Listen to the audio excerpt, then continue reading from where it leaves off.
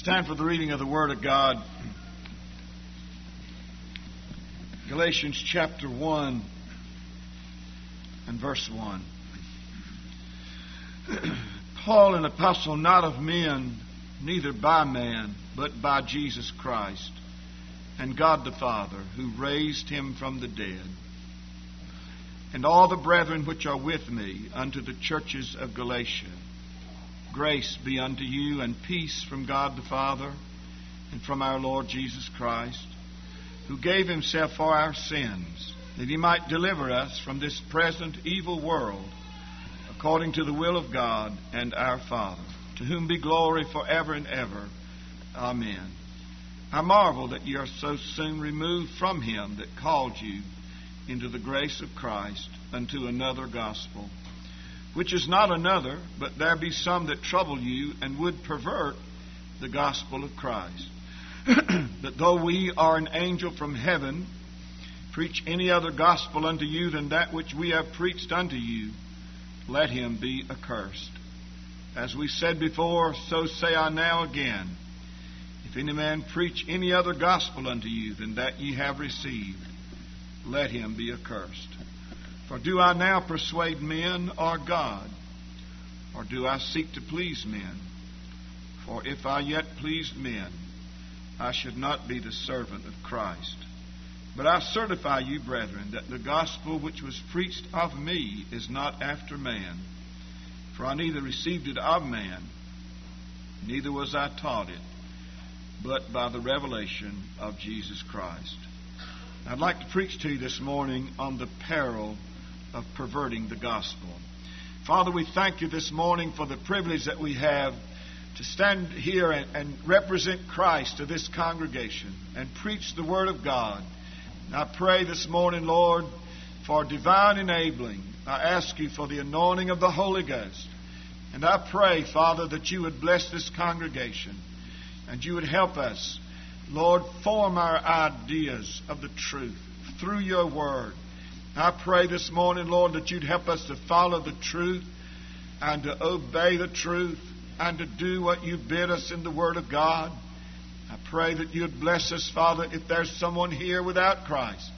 This day would be the day they'd give their heart and life to Jesus. In Christ's name, amen. You may be seated. My text is taken from a letter written by the Apostle Paul to the Galatian Christians to warn them against deception. Really, this is what this book is about. And there were some in the church that were teaching a perverted gospel. And the Galatian Christians were being adversely affected by this new teaching. And so Paul writes to them with a sense of alarm. He says in verse 7, there's some that trouble you and would pervert the gospel of Christ. And anybody who teaches false doctrine troubles the body of Christ. And by writing this letter, Paul hopes to rescue this body of Christians from apostasy and to preserve the truth among these Galatians. I want us to note three things from my text. First of all, I want us to note the source of the gospel. Where did the gospel that Paul preached come from? Secondly, I want us to notice the seriousness of tampering with the gospel. Why is it so serious to change it? And thirdly, I want us to notice the marks of an authentic gospel from this passage of Scripture. First of all, we notice in this passage the source of the gospel. The people in Galatia had received the gospel as a result of the preaching of the Apostle Paul, the same man that's writing this letter.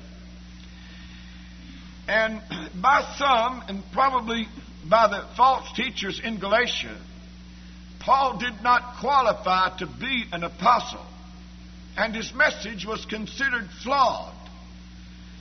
But Paul contends for his apostleship in verse 1. Paul, an apostle, not of men, neither by man, but by Jesus Christ and God the Father, who raised him from the dead. And he contends also for the authenticity of the gospel that he preached in verses 11 and 12. But I certify you, brethren, that the gospel which was preached of me is not after man. That is, it is not of human origin. It is not the result of human ingenuity. For I neither received it of man, neither was I taught it. I didn't get this gospel from my parents. It wasn't taught to me by Gamaliel, the great rabbi who instructed Paul in the Jewish religion. Nor did I get it from the apostles of the Lord at Jerusalem, but by the revelation of Jesus Christ. So Paul declares that the gospel he preached was revealed directly to him by Jesus Christ. It was a gospel of divine origin and divine revelation. It came from the mind of God. God transmitted it directly to the Apostle Paul, and he communicated that gospel unaltered to the Galatian people. It saved them. It saved them from their heathen darkness. It saved them from their sins. It transformed their lives. The gospel that came from the mind of God, transmitted directly to the Apostle Paul, and communicated to the Galatian people without alteration. Now, because this gospel is of divine origin, it is not subject to human engineering.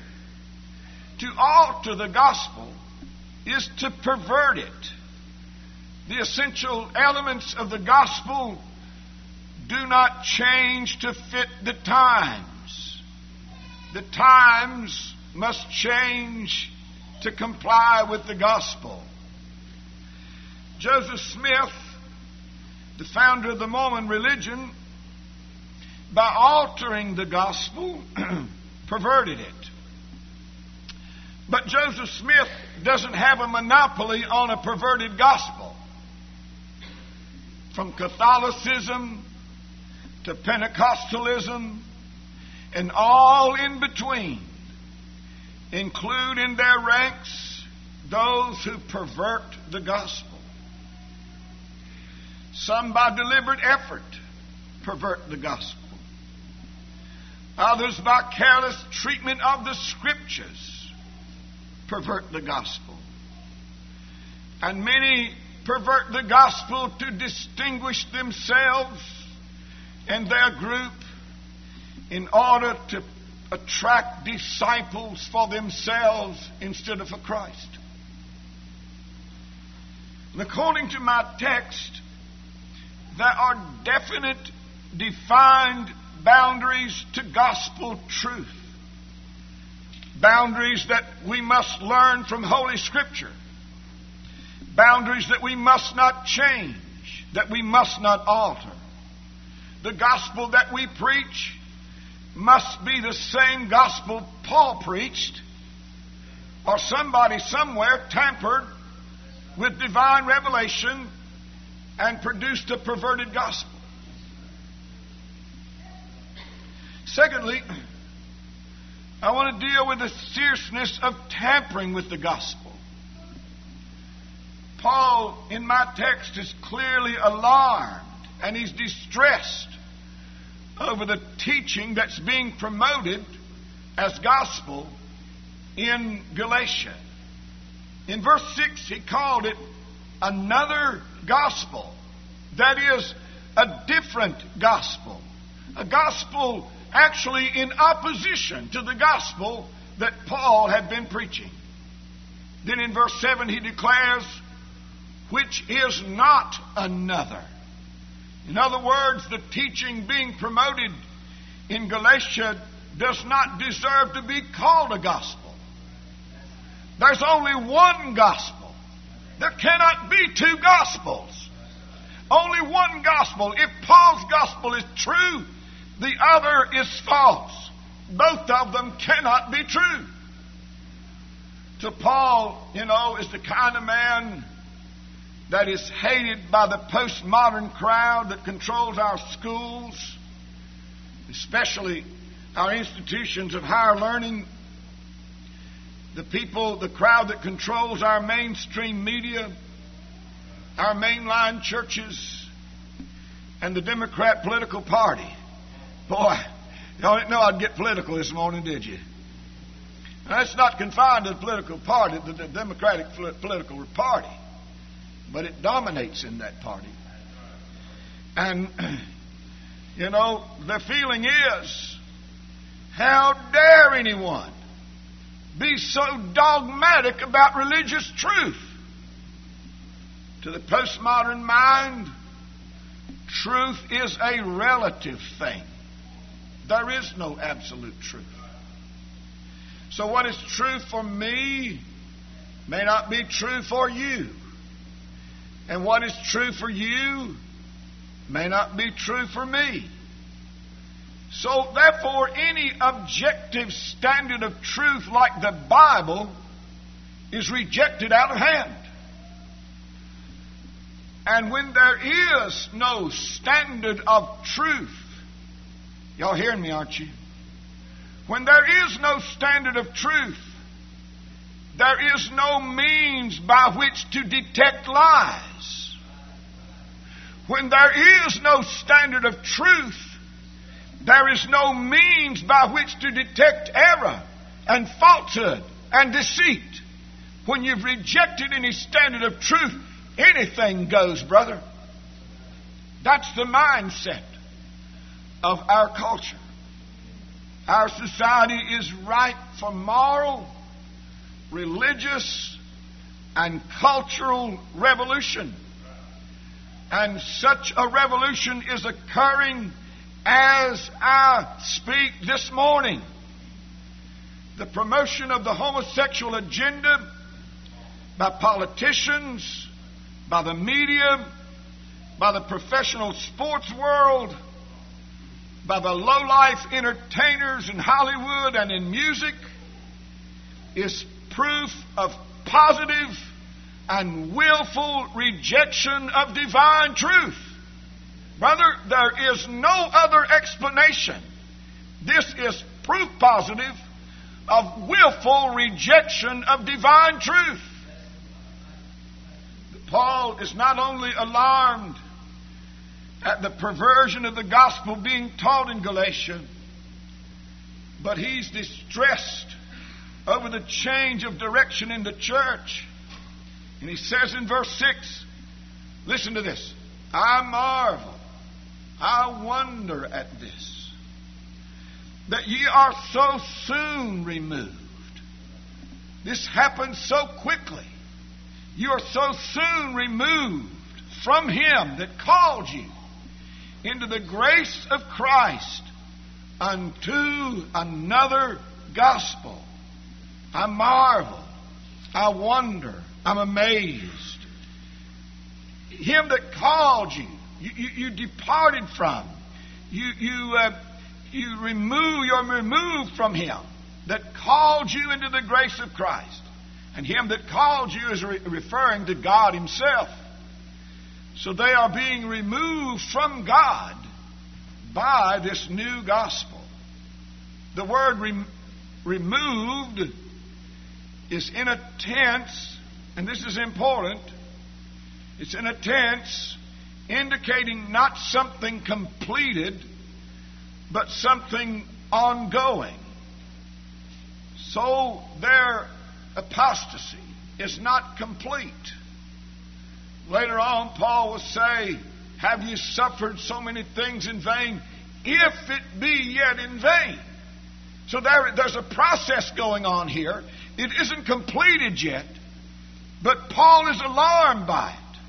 They're in the process of removing, going over, transferring themselves.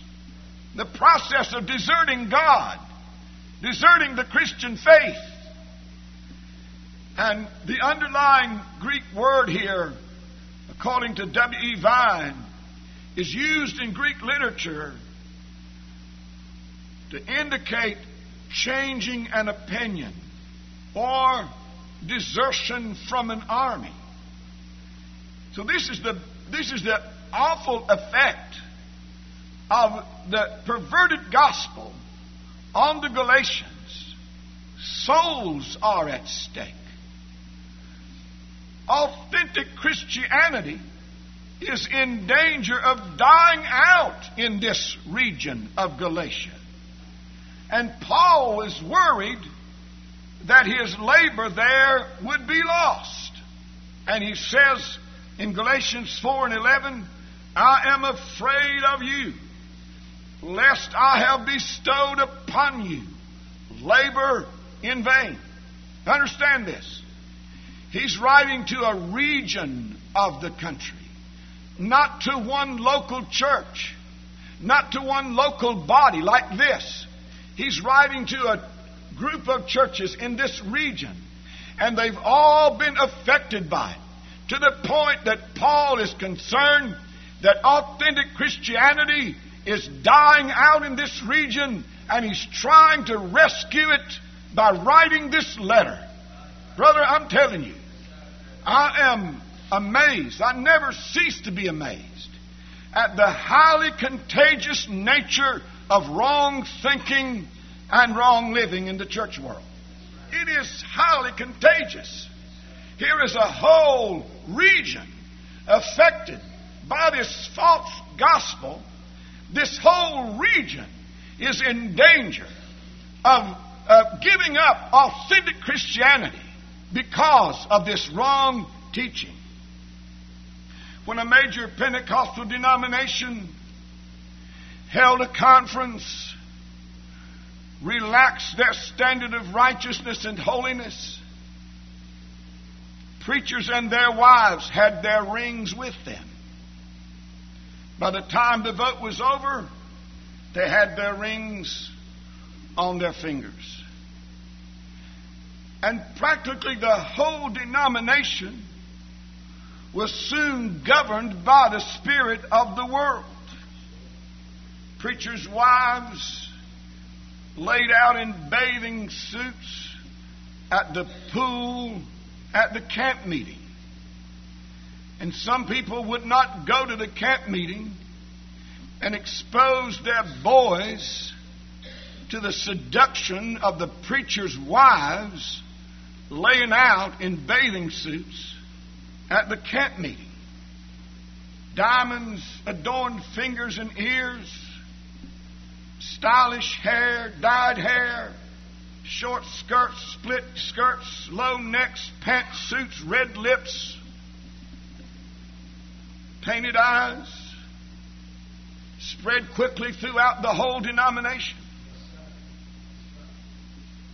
And there was very few that could resist the powerful tide of worldliness.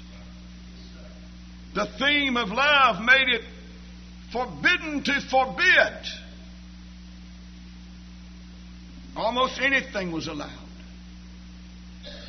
Television spewed a steady stream of wickedness into the homes. Netflix augmented the moral pollution of the homes.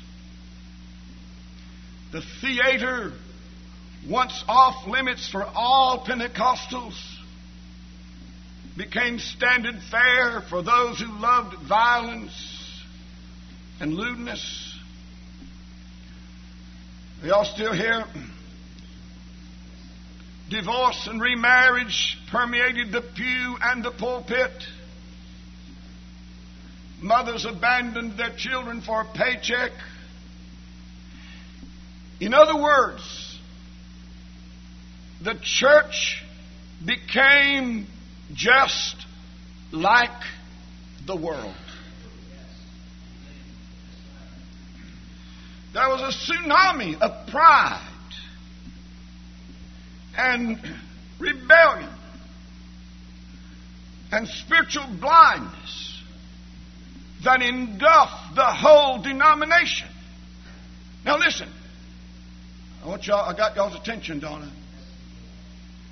The rule change was not the root of the problem. It was but a symptom of spiritual rottenness working in the church. If the people had been governed by the Word and governed by the Spirit of God, the change in the rules would have made no difference in their living. But the prophets with another gospel had done their work well in advance of the rule change. And the change in behavior was just a symptom of the rottenness already working within the church. Now I know that you know that what I have just described describes every major Pentecostal denomination we know of. It happened overnight.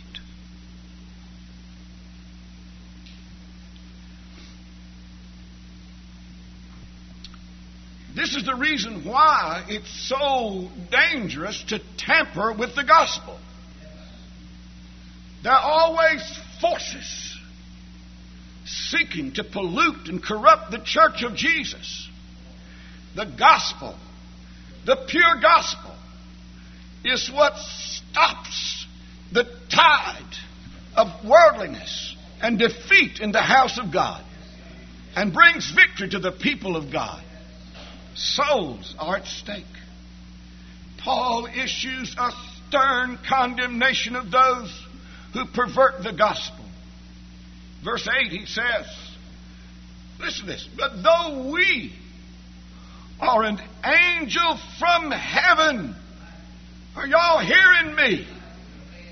Though Bill Preskitt, though the Apostle Paul, though an angel from heaven preach any other gospel than that which Paul preached, he said, let him be accursed.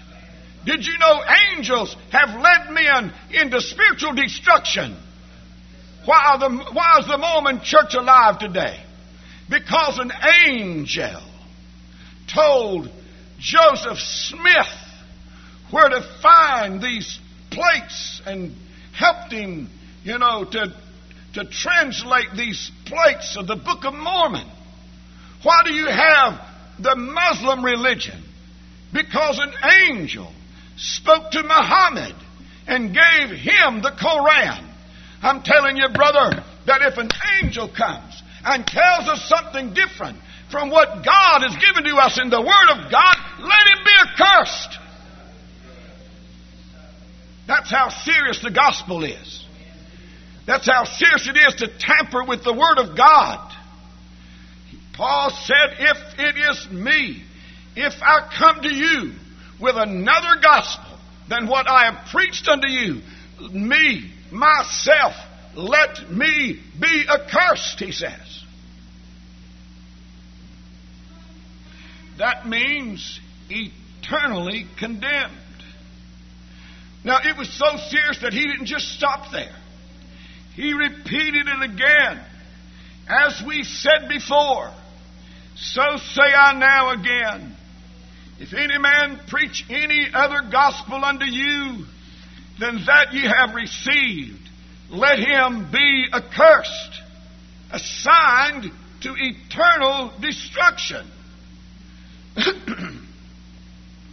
Paul's sternness stems from his love for the souls of men and for the honor of God. The gospel truth is that important, brother. Are y'all listening to me? I said the gospel truth is that important. It is so important that the messenger best perish himself than lead others to destruction. let that man, let that angel be accursed if he tries to tamper with what God has given through divine revelation.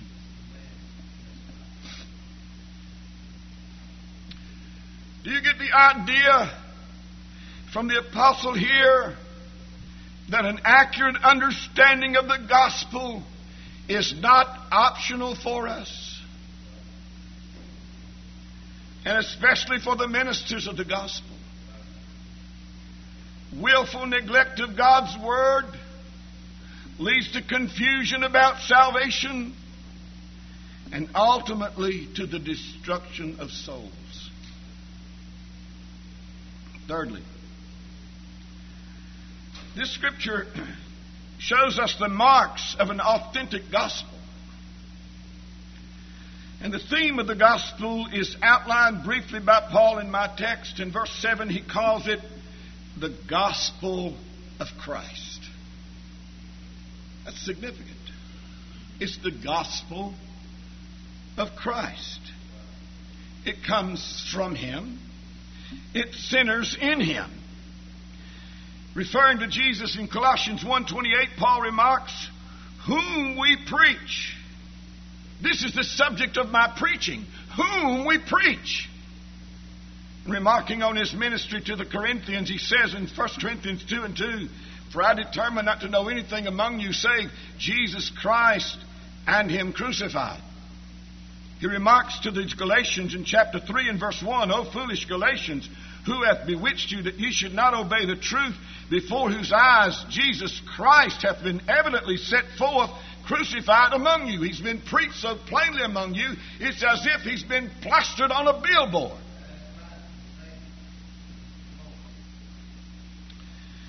In my text, Paul gives a synopsis of what he preached to the Galatians in verse 4, referring to Jesus who gave Himself for our sins, that He might deliver us from this present evil world, according to the will of God and our Father. So, I want to show you right quickly two marks of an authentic gospel as presented here. One is that salvation is due to God's grace manifested in the sacrifice of His Son. Notice verse 3. Grace be to you and peace from God the Father and from our Lord Jesus Christ. Grace be to you. Now, he always begins his letters like this, but it seems like that this is significant, especially here at Galatia, because these people were swerving from grace to law. And so he says, grace be unto you. And notice in verse 6, compare verse 6, I marvel that ye are so soon removed from Him that called you into the grace of Christ, the unmerited favor of God through Jesus Christ. The gospel called you into the grace of Christ. So, the Bible tells us in Ephesians 2:8 and 9, for by grace are ye saved through faith. In that, not of yourselves, it is the gift of God, not of works, lest any man should boast. Salvation is granted to undeserving sinners because Jesus died for them. And no sinner can, by good works, make God his debtor. Pardon is granted to sinners only as a free gift based on the loving sacrifice of the Son of God on the cross. Christ gave Himself for our sins. That was a theme of the gospel. Julia Johnson wrote a poem and put it to music called Grace Greater Than Our Sin. Verse 1 says, marvelous grace of our loving Lord, grace that exceeds our sin and our guilt, yonder on Calvary's Mount outpoured, there where the blood of the Lamb was spilt. Verse 3, dark is the stain that we cannot hide. What can avail to wash it away? Look, there is a flowing crimson tide, whiter than snow you may be today. And the chorus is familiar to us. Grace, grace, God's grace. Grace that will pardon and cleanse within. Grace, grace, God's grace. Grace that is greater than all our sin. Julia Johnson referred to God's grace as marvelous grace. John Newton called it amazing grace. And Elder Holiness declared the wonderful, matchless grace of Jesus. This, my brother, is an essential element of the gospel of Jesus Christ. We are saved by the grace of God. Secondly, salvation results in deliverance from this present evil world. Jesus gave himself for our sins that he might deliver us from this present evil world, according to the will of God and our Father. So there's a transformation that takes place in salvation. We are no longer controlled nor governed by the people of the world. We don't walk in the counsel of the ungodly. We mortify, put to death by an act of faith, the desires, the drives, the ambitions that made the world attractive to us. We are no longer conformed to the world. We are no longer squeezed into the mold of the world. We honor our parents. We respect our elders. We value divine revelation in the Bible and divine fellowship in prayer. We respect the laws of the land. We give honor to whom honor is due. We pay our taxes. We avoid bars and nightclubs and tattoo parlors. We love the assembly of the saints. We conform to the image of Christ. We refuse the fellowship of low-life entertainers like Justin Bieber and Michael Jackson and Elvis Presley and Madonna. We don't open our homes to Hollywood low-life influences.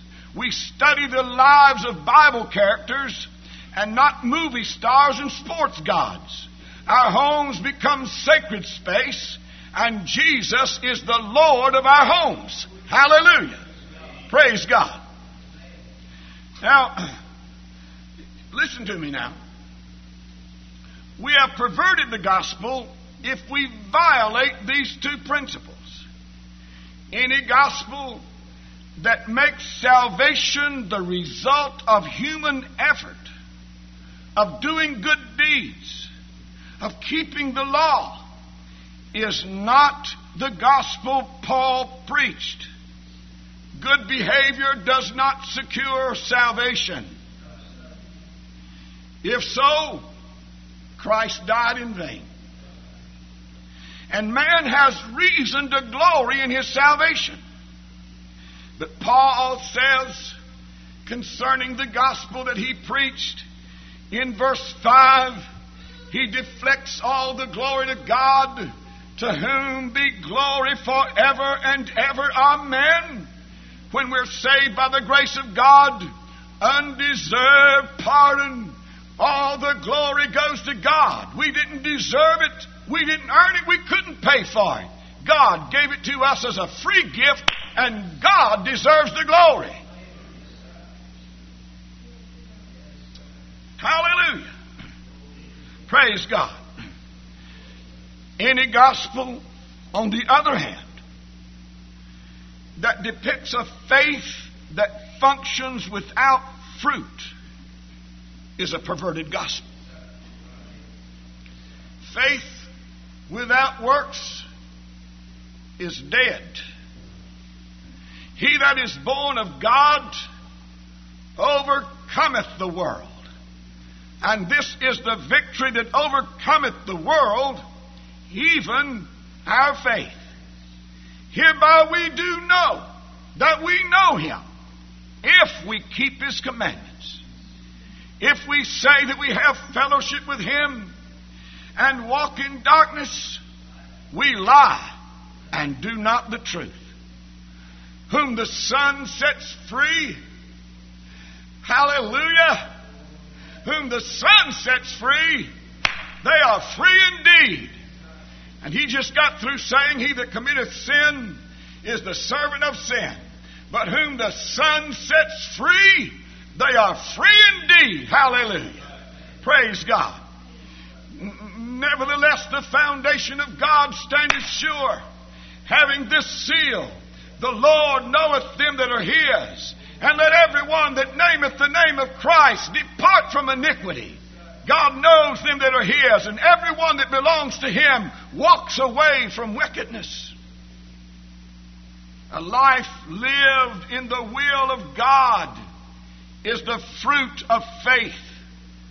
A good life does not secure salvation, but it is evidence of salvation. There is no such thing as saving faith without fruit. And the gospel that Paul preached is a gospel that says Jesus gave Himself for our sins, that He might deliver us from this present evil world. It is the will of God and our Father, and He deserves the glory. I'm going to wind up here, but I went to the zoo at Ashboro yesterday. Took some of my grandchildren. First time I'd been there in years and years and years. Don't plan to go back. Maybe I shouldn't say that. Bad advertisement for them. But I'd like to, well, I'm telling you, I can tell my age walking all them miles across there. But when we were on our way there, and we were behind Brandon and Kara. They were a little ahead of us, a few minutes ahead of us. And we were almost to the zoo, and all of a sudden I noticed a house on fire. Flames just coming out the front of it on my right. And I'd slowed down and looked, and there was Kara sitting in the front yard in her car. And boy, I whipped over and got out and come back, and she and Brandon were the first ones to get there, or to see it. Smoke billowing out of the house. And they called for help. And so when I got there, flames were just pouring out the front of that house. Smoke boiling out all the way around it. And 2 vehicles sitting in the yard. And nobody in sight. And we didn't know. It looked like somebody was in that house dying. And there was no way to get in. I mean, the house was locked, but if it hadn't been locked, it was too far gone. And besides, we didn't have the equipment nor the proper knowledge to enter a burning house to rescue people. It was a helpless feeling, brother. Took a while for the fire department to get there with their equipment. They had on their equipment and they could go in there. They busted the door down and they walked in there. And thankfully nobody was at home. But it was such a helpless feeling, thinking there may be somebody in that house dying, and we don't know what to do and don't have the equipment to do it. But brother, every person in this world without Jesus is in a dying house, a burning house. Dying, eternally dying It is an urgent situation. We must not be without the equipment. We must not be without the knowledge to save them. God help us that we be full of the Holy Ghost, full of a desire to see souls saved, and equipped with the knowledge that we need to rescue souls from the burning hell, from destruction.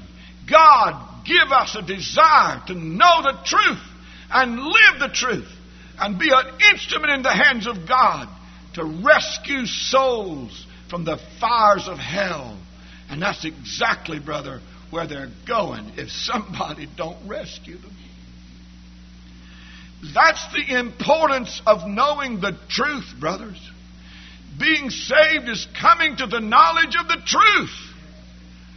And this is why we must know the gospel of Jesus Christ.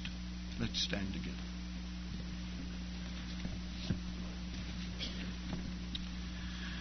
Father, in the name of Jesus, we thank you for the privilege that we've had to be together this morning. Lord, I feel this on my heart. I know this is so critical and important in our day that we have a good grasp of the gospel message. Lord, we need your Spirit to help us. Refine our understanding. Burden our heart for souls. Help us, Lord, not to just hold knowledge in our head, in our heart, but help us to go out into a world that's lost and share the truth of Jesus Christ, the gospel of Jesus Christ. This gospel that talks about the grace of God, God's riches at Christ's expense. This gospel that talks about a transforming power that makes lives brand new, brings us into conformity to the will and word of God. Father, I pray that you'd bless this congregation. I pray, Lord, that you'd help us in this Martinsville Church of Truth to love the truth that makes us free. God, I pray that we'd be committed to the gospel of Jesus, committed to living out the gospel in our life, committed to being examples of what Jesus came to make us. And we'll give you the glory and honor and praise. In Jesus' name, amen.